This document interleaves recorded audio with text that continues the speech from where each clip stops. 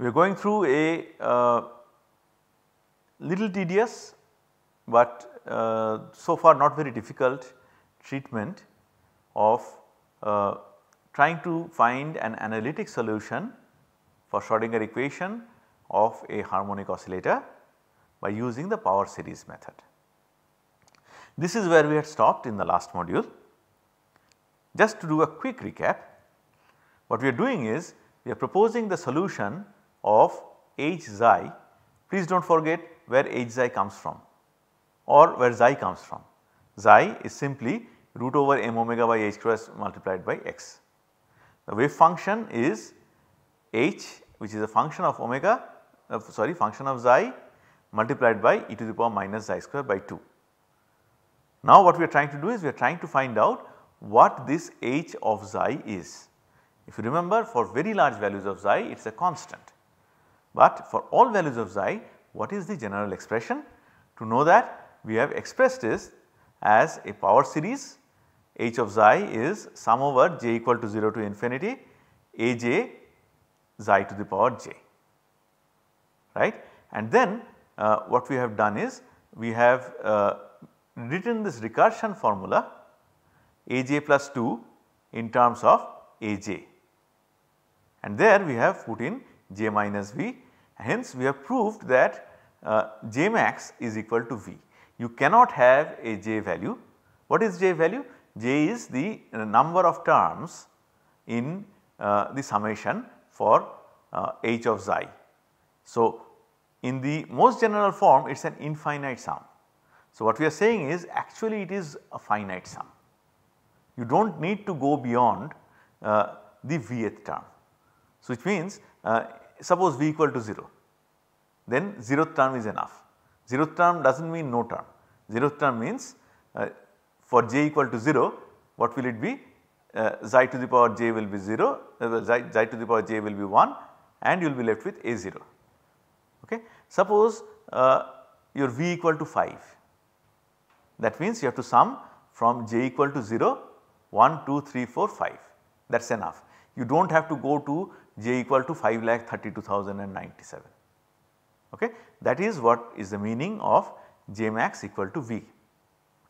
Then we said that now the thing is this recursion formulae connect alternate amplitudes. So depending on whether j is even or odd, all amplitudes for odd or even terms respectively are going to be 0, because you will not be able to access them. Okay. That is what we say in this line, right.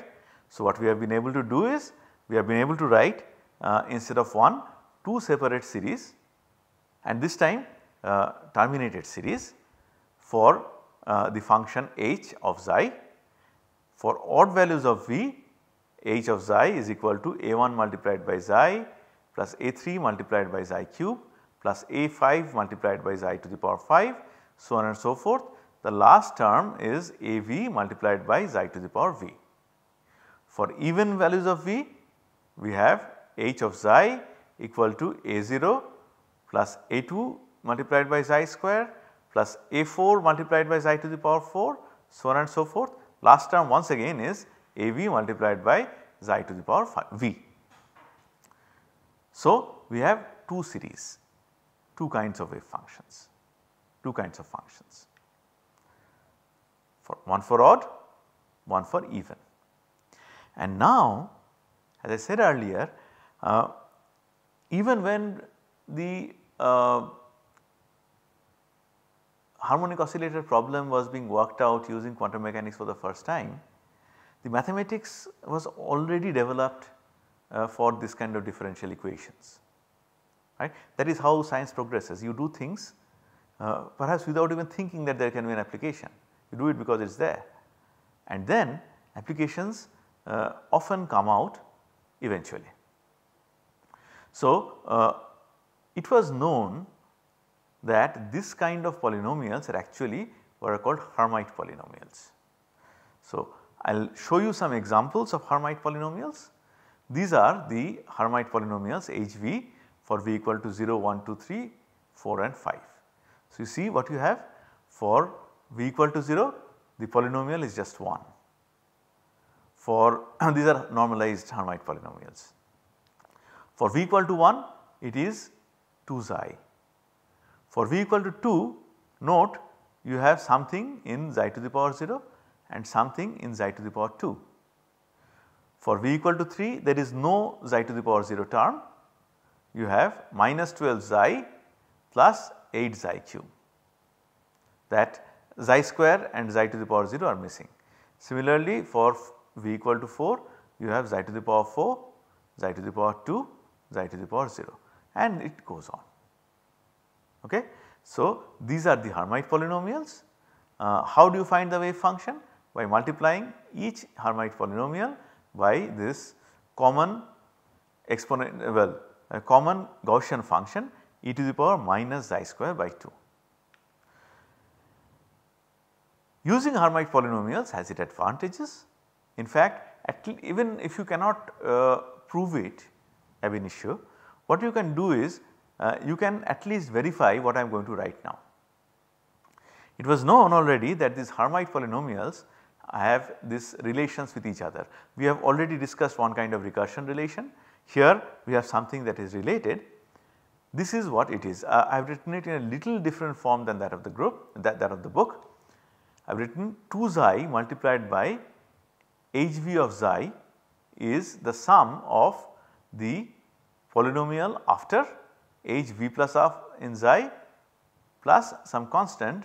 Well, this should be 2v, I am sorry, this should not be n, it should be v, 2v multiplied by v minus 1th Hermite polynomial in xi. What does this mean?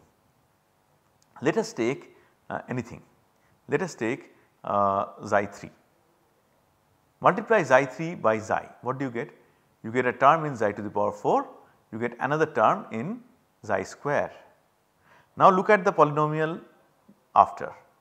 You have something in xi to the power 4, something in xi square, and you have a constant. Look at the polynomial before, it is 4 xi square minus 2. So, what I am saying is that once you multiply any polynomial by xi, what you get is a linear combination of the polynomial before and polynomial after. It becomes dimensionally consistent as well. Okay. So, this is a very important recursion relation of Hermite polynomials, which obviously also relate the vibrational wave functions, and this is very handy in deriving the selection rule for spectroscopic transition for a harmonic oscillator.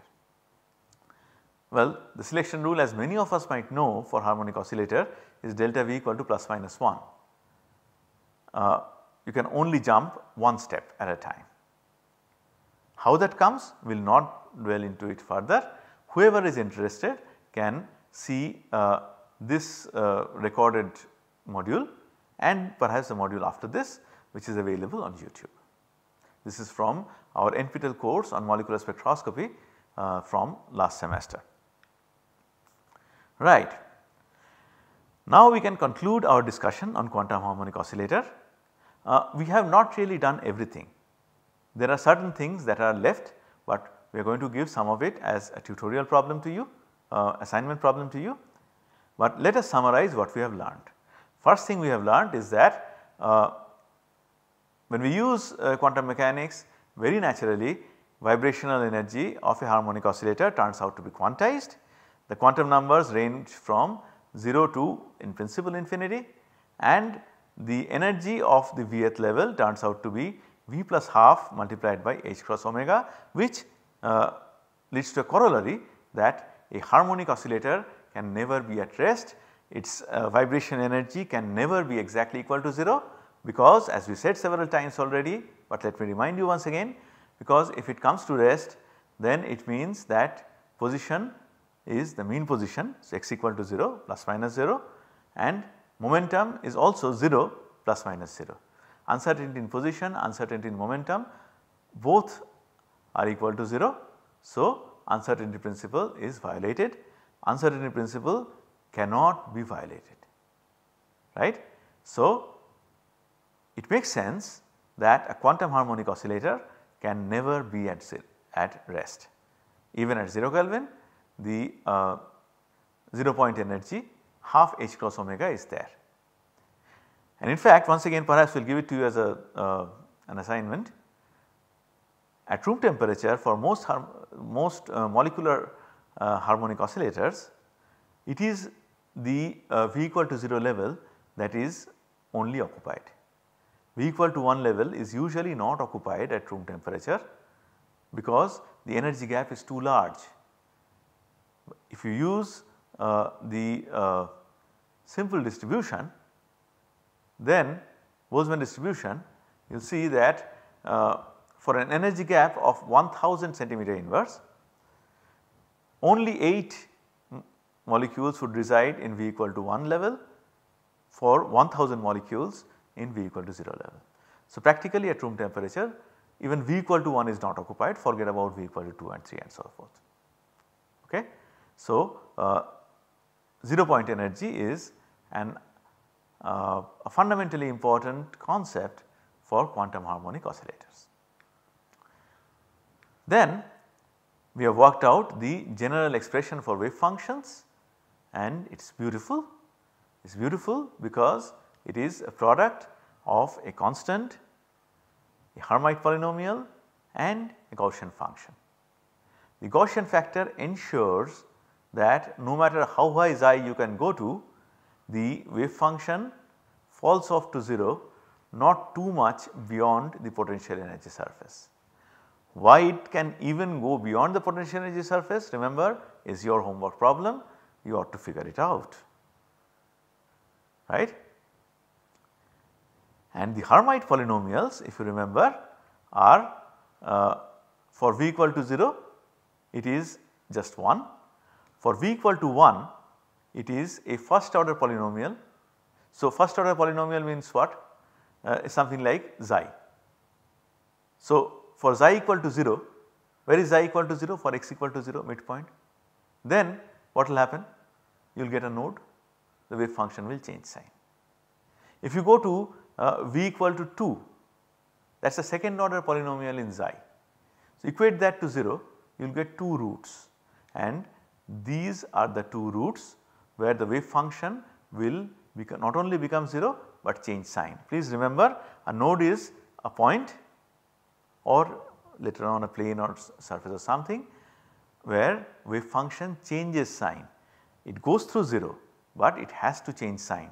For example, if you go here at x equal to infinity or xi equal to infinity, there also the wave function is equal to 0, but xi equal to infinity or x equal to infinity is not a nodal point because the wave function becomes 0 asymptotically, it does not change sign. So, as you go higher up the energy ladder, you get more and more and more nodes. That leads to this rule of thumb that more the number of nodes, higher is the energy associated with the wave function. Okay. And the nodes here come from the Hermite polynomial being equated to 0. Okay.